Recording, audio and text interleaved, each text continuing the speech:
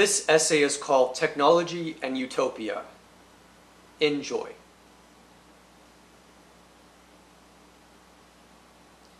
Utopia is a tough one. It has been a common dream in science fiction, to escape the physical world through alternate realities and methods, to colonize other planets and moons in deep space, and to have technology that vastly changes our world and the way in which we relate to each other and live. On the other hand, these very technologies often devolve into dystopian narratives, as well as just the struggle for life in a harsh universe that is indifferent to us. Part of me wants to be optimistic. The utopias depicted in science fiction, such as in Star Trek, are very appealing. We want technology to help us improve our lives, and we want a kind of utopia to arise out of that, or at least something better than the dystopia that some people say we already live in. Technology is a way of changing the human condition permanently, and the goal is for constant improvement.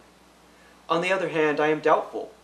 Technology itself is neither good nor bad, but the way that it is used could very much be good or bad, and this is a very important thing to consider.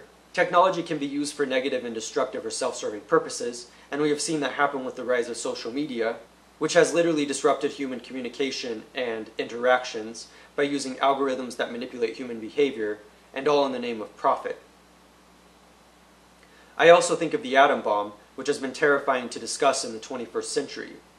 But this started with the dream of pure science and became something else entirely, a gargantuan risk to global catastrophe and destruction. I just recently watched the new film Dune, and Utopia is a very powerful element in this book. Spice is used to open up new worlds and vistas through psychedelic experience. Technology is used to fight in combat, and it is the very powerful technology that they have that leads to chaos and the destruction of innocent people. But technology has allowed for the exploration of worlds, and this is powerful to see depicted in both the film and book. In Dune specifically, we see a techno-utopia, or at least the potential for such a thing. The means for this are not just the technology, but also an unspoken power. Paul is able to take control of the populace very much like a messiah figure, and the people believe that he is the one who can take them out of the darkness, so to speak. In a world of betrayal and violence, it makes sense why people would hope that there could be a messiah who could take them out of their endless struggle with the raw elements of the universe and the endless destruction of human nature. Paul represents the ultimate utopia. I want to further analyze some of these themes that I have brought up thus far. The biggest thing I want to analyze is the idea of the conjunction between technology and new worlds and horizons with the idea of utopia.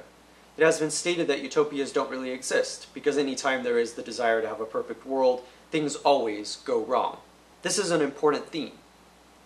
It does seem as though the reliance on a specific technology or ideology to change the world often leads to the seizure of power and the subsequent destruction by authoritarian regimes, which makes it to where people lose their agency through these corrupted regimes, all in the name of utopia and progress. It seems that things often become dystopic very quickly, and this is very much a problem, as anyone can imagine. There are other examples. I think of the belief of transhumanism, for instance. I worry about this idea because displacing humanity through technology seems to be a problematic idea. It wants to replace what it means to be human. But transhumanism is a very common idea in science fiction, whether that is uploading your consciousness to the cloud or replacing your body with technological parts and becoming a cyborg. We see this idea play out in science fiction in so many ways, but it also seems like a dark vision upon further consideration, and one that we need to really consider. These are some of the ideas that we have explored in science fiction, ideas that will hopefully eradicate human suffering through the implementation of powerful technology and a vision of perfection. And this is where I pause, to think about the implications here. It seems to me that it is unavoidable that technology is going to change the landscape of human civilization. It always has, and it already has, whether with the printing press, the internet, or space travel. But the way that I see it, we should still take it all with a grain of salt.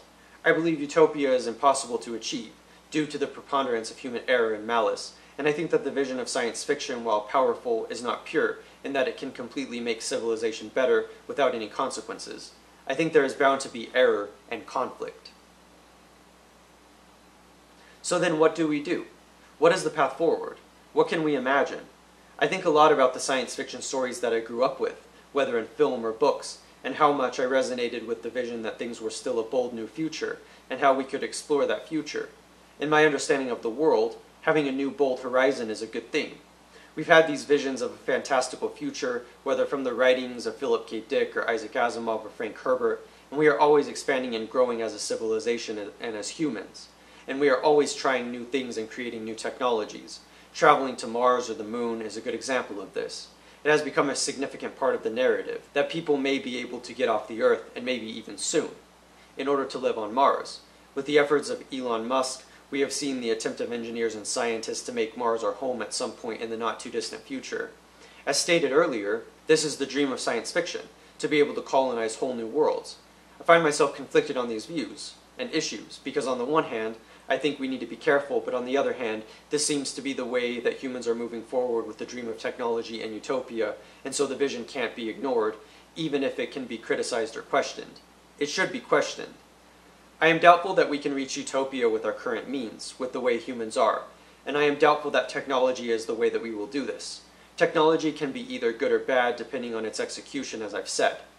We must decide how we use it, but that doesn't mean that what we create technologically is going to automatically solve our problems and lift us out of very existential struggles that we face, will face, and have always faced. Nonetheless, it is a fascinating idea to use the lens of science fiction to think about how things can change and evolve, to think about how things could be different. And the point of something like narrative, such as in science fiction, is to get us to imagine new things, new futures, new worlds. I am open to such possibilities, even if I am also very doubtful that they will all be successful. I am open to new possibilities because I think that there is much that can happen and much that is possible, and I think that if we are open-minded enough to it all, we will be living in a very different world, even just over the next 100 years. So much is changing exponentially, and I believe we won't be living in the same world soon enough. Our landscape will be radically altered, and the vision of techno-utopia will play out, for better or for worse. We'll experience new horizons and have new ways of living, being, and thinking. There is much to imagine. In that way, it is a wild new frontier, and there is no telling what will happen. It is hard to imagine what can happen, but we can definitely think about it and imagine and hopefully create. It is very powerful to think about, and hopefully things move in a positive direction for humans. Hopefully science fiction can be a dream to boldly imagine new things. I don't know what the future will bring, but I'm still nonetheless hopeful. There is a lot of potential to tap into. It's just a matter of finding ways of tapping into it and hopefully experiencing a bold new universe.